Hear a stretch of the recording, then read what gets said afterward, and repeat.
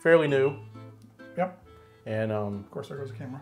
It wouldn't be a video if we didn't have something go off in our video. Yeah. So yeah, that's that might be a good moment though. Yeah.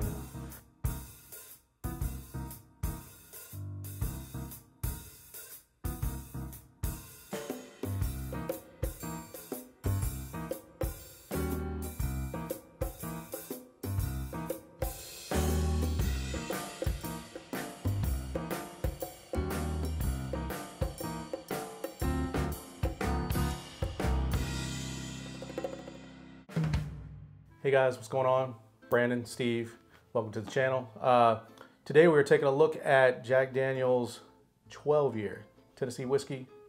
107 proof. This is batch 1. And yeah, we're actually looking forward to it because obviously it's a lot different than your old number 7. Oh yeah. Hey guys, we appreciate your support. Please help us out. Hit that subscribe button, ring the bell, hit like, share our videos, because our goal is to try to share as many reviews with you guys as we can. Yeah, and then check out the Instagram. It's American Whiskey _ the review. And also the website, AmericanWhiskeyTheReview.com. Yeah, they're super hard to get, so you know, we got our hands on it, and we're gonna review it for you guys just to see what it's all about. Yeah. Do the honors here. Yeah. So I've heard good things. I don't know about you. I've heard good things, but you know, I've heard good things about many different stuff, and then we get into it, and it's kind of like, yeah, I'm not sure. You know, I mean, sometimes I think it's because some of this stuff is hard to get. People automatically assume that it's good, and then when they do get their hands on one, that they tend to think highly of it, and that's not necessarily the case. We're just kind of trying to give you guys a honest review, if we can, about what we get out of this. I'm gonna give you a little bit of a taller pour, but that's all right. No, that's all right. Yeah. And you know, guys, as you guys know, Jack Daniel's, it's 80% corn, 12% barley, and 8% rye. So you know, we expect a lot of. I'm expecting a lot of ethanol, especially since we just popped it open. Yeah. Get a lot of that corn up front, but we'll see. Let's get in there. Yep. Yep, there it is. I'm getting it. Right off the bat. But this, you know, I do get that sweetness though, you know? Yeah, I was gonna say it smells sweet.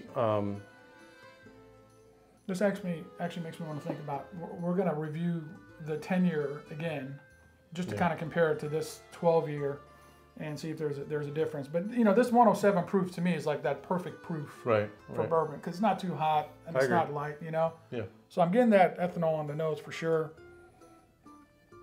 But you know, yeah, like I said, I mean, for sure the sweetness is coming through. Like a dark sweetness, almost like a molasses. Kind of. Yeah, it's very different. You know, like it's so funny. Like when you think about like Jack Daniel's, and then you know they've started doing these limited releases. You know, the 10-year and the 12-year. Yeah.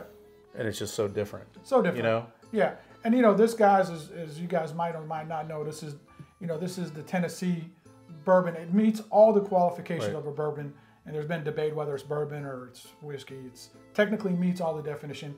They do run this over some coals to filter it, and they do that to get the oils out of the corn and whatnot before it goes into the barrels. But they're not adding anything to it, so there's no additives. If anything, it's a reduction. So it's technically a bourbon. It meets everything that a bourbon qualifies for, and they just call this the Lynchburg County process, which is running over a vat of 10 feet of you know, coal and basically letting it drip out, and then they take that distillate and then they put it in barrels. But you know, to me, it's bourbon. Yeah. You know, they call it whiskey, and I think it's marketing. Yeah. To be honest with you. Well, like I said, it's worked pretty well. Yeah. It's the oldest registered distillery, doing something right.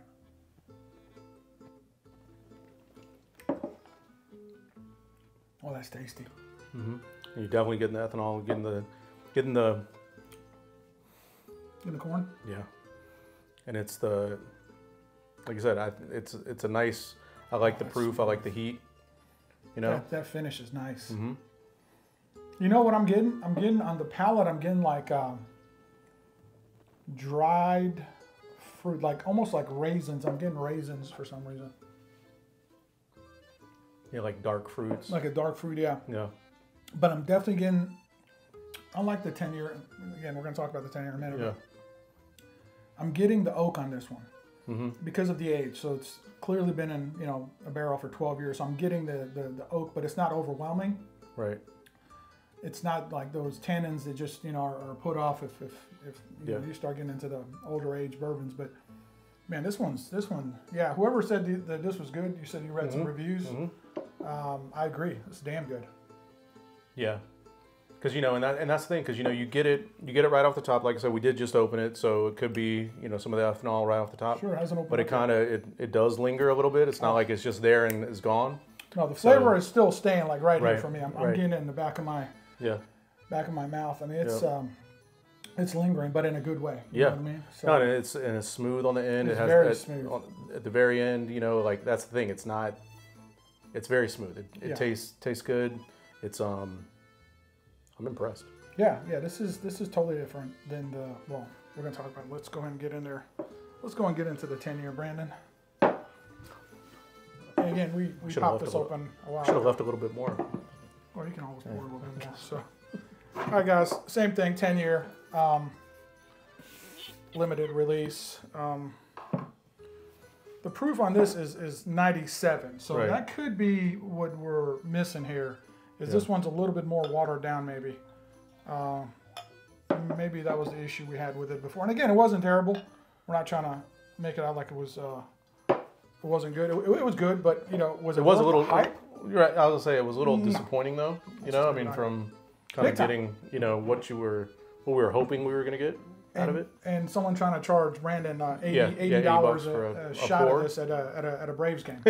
And we were expecting high things after that. Yeah, I was like, okay, well, maybe, you know. maybe it's that good. But after we popped it open, see, on this one, I'm not getting the sweetness. I'm definitely getting the ethanol. Right, you get the ethanol.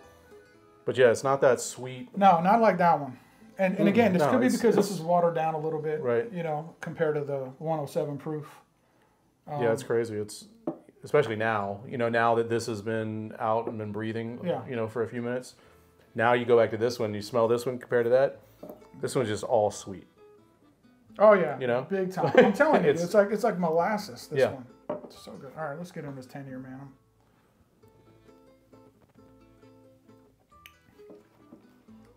Yeah, see, it's good, but I'm getting the sharpness. Right, it's sharp. Of that corn, without the sweetness to back it up with, like this one's got. Right. So it's so this one, like you said at the beginning, you get that ethanol. You taste, you know, the little bit of the whatever, you know, heat. It's not, like I said, it's not very hot. No. But you get that right off the top, and it's sharp, and then whereas this one smooths out at the end and lingers. That good flavor just lingers. You don't get that. Yeah, this one just kind of ends. It's just like gone. It's unreal. Yeah, and I wonder. I mean, 2 years, could it make that big a difference? I mean, I don't know, but I think the watered down fact of it, the fact that this is a lighter proof, maybe is the reason why we're getting that sharpness and not the flavor.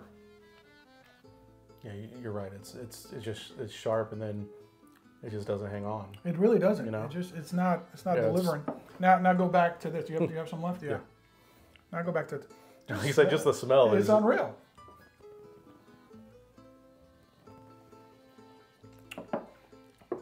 Oh yeah, it's just sweet. Like I said, to me, the crazy part, this almost drinks a little bit hotter. Right, because this one to me, so the 10-year, I feel like it's hotter at the start. Right. This one isn't. Yeah, it's like in the middle you get it, right? You still get it a little bit, but it's not because of that sharpness, whatever on this. I guess it's just the sweetness kind of evens it out, right? It does. I think the flavor counters the extra alcohol, the extra proof. But like you said, this one, the 12-year does kind of give you that hug a little bit. It kind of as it's going down, I can feel it. Right. But like you said, on the 10-year, you feel it right away. Yeah, and then it's gone. And then there's really no flavor after that to kind of. I mean, the flavor to this on this one honestly is not even there at all for me, honestly. On the 10-year, I just get the heat. Yeah. But the 12-year, the flavor just. Yeah. Yeah, it's Now again, guys, in our area, the 10 I paid $124. The 12-year was $150. And again, that's high for, you know, right. bourbon. I don't typically like to spend that kind of money on it, but I just wanted to kind of get it and try it out because everybody was talking about it, and I got to say that 12-year lives up to it. Yeah. Now, yeah. Would I go back and pay $150 for it again? I don't know. Probably. Yeah. I probably would for the $150 for the 12-year. For the 12. For the 12. But this $120, hell no. Mm-mm. This is more like a $60, $65 bottle, guys. Yeah, I was gonna say 50, 60. Yeah, yeah. Like that. Sure as hell not $80 a pour that, you know, no. the Brave Stadium was trying to gouge out of you. But yeah, guys, if you get a chance to get that 12-year, and again, that's batch 1, so you know we'll see. But I really enjoy that 12-year. That 12-year is special. Yeah. Yeah. Yeah, it's definitely. Dangerously good. Yeah, I mean that's one of those. Like you said, it's almost like that perfect. It's in that perfect range in terms of heat. Yes. And then with that sweetness on it. Yeah. It may. Yeah, like you said, it's almost dangerous. It's dangerous. Yeah, you could just sit there and sip on this one, and not even know it. Yeah. Man, that's good. Yeah. Well, guys, appreciate you watching. Hope that helped you out a little bit when you guys are trying to decide if you're lucky enough to be able to grab one of these. And like with that one, I would say, if you want to try it before you buy it, see if you can find someone that has it. Try it for sure. And don't pay crazy money for it. No, right. No. Yeah, don't not $80 a pour for sure. Hell no. But yeah, you know, so if you can do that, if you can try that one out before you actually have to go buy it, I would do that because to me, you may be a little bit disappointed. But in a restaurant, I'd honestly pay over $20 for that, a pour, you know.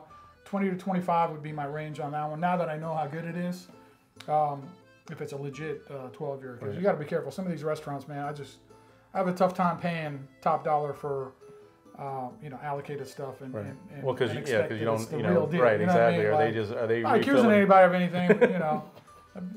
Shady stuff has been known to happen, you know. So, but yeah, guys, appreciate you watching. Hopefully that helped out.